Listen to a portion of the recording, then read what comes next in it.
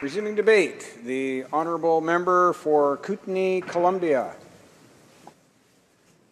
Mr. Speaker, I am pleased to rise today to speak in favour of Bill C-224, and I want to thank my colleagues for their very impassioned plea for this bill, particularly our member from Port Coquitlam. I lived in Port Coquitlam for 10 years, and I'm sure the constituents there very much appreciate this bill coming forward.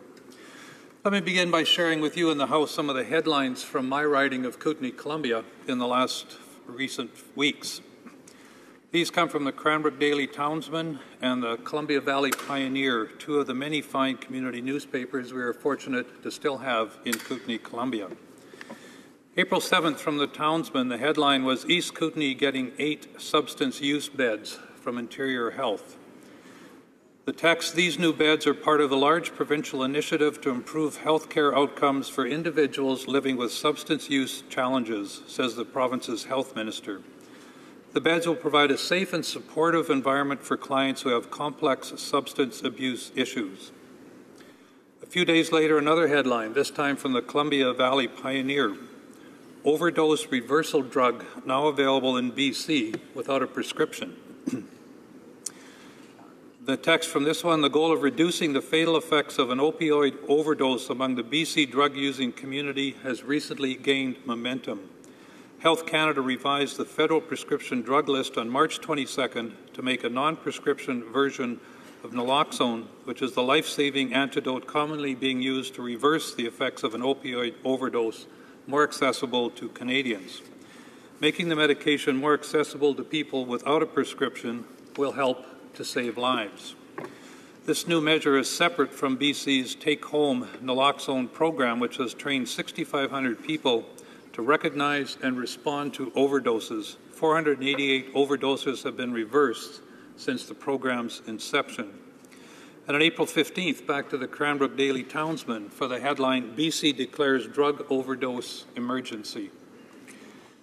The BC government has declared its first ever public health emergency to deal with the sharply rising cases of opioid drug overdoses across the province. There's been a steady increase in overdoses of drugs containing fentanyl, a potent synthetic opioid made in Chinese drug labs and smuggled into Canada. The emergency measure will allow for the rapid collection of data from health authorities and the BC Coroner's Service so that overdose treatment kits can be deployed to regions where there are new clusters of overdoses. We have to do what's needed to prevent overdoses and deaths, and what is needed is real-time information, said BC's health minister. Medical officers need immediate access to information about what's happening and where, so that they can implement effective strategies to prevent these tragedies. Mr. Speaker, we are in a crisis situation when it comes to drug overdoses, and we must do everything we can to save those lives. And that is where Bill C-224 comes in. Bill C-224 would provide a Good Samaritan exemption, ensuring that no evidence obtained as a result of responding to a drug overdose can be used to support possession of substance charges. This exemption would apply to any person at the scene when police or paramedics arrive. The exemption would apply to all Schedule 1, 2, and 3 drugs, all the common street drugs, but would only cover charges for possession. Production and trafficking charges would not fall under the Good Samaritan clause.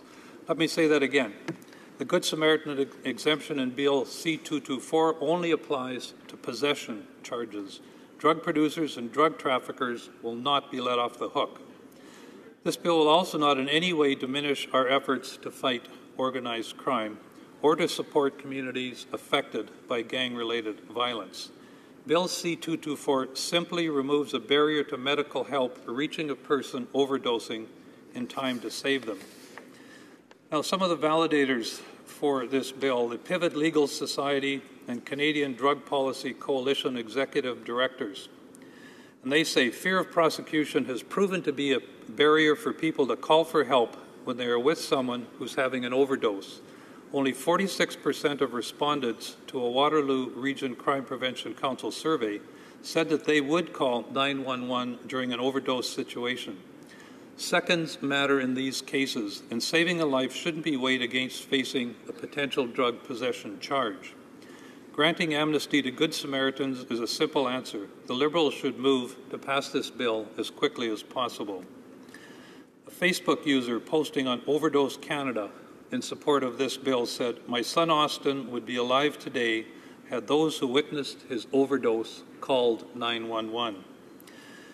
Report in the Globe and Mail have been mounting signs that the illegal form of the pain-killing drug is expanding east from Western Canada, where it is linked to a surge in overdose deaths. Healthcare advocates say federal and provincial government leaders are not doing enough to address this problem." And again, to Pivot Legal Society, a three-point plan for ending overdose deaths. Research suggests that between 10 and 56% of people witnessing an overdose actually call for assistance. We need to remove those barriers. Mr. Speaker, the NDP has a proud progressive record of standing up for sensible drug policies that promote harm reduction and create safer, healthier communities. Supporting this bill is very much in keeping with this tradition. Mr. Speaker, Bill C-224 is about saving lives. More lives could be saved if users and witnesses didn't hesitate to seek emergency assistance for overdoses. New Democrats will always stand for smart, progressive, evidence-based policies that promote stronger, healthier, and safer communities. This bill does that, and it deserves the unanimous support of this House. Thank you, Mr. Speaker.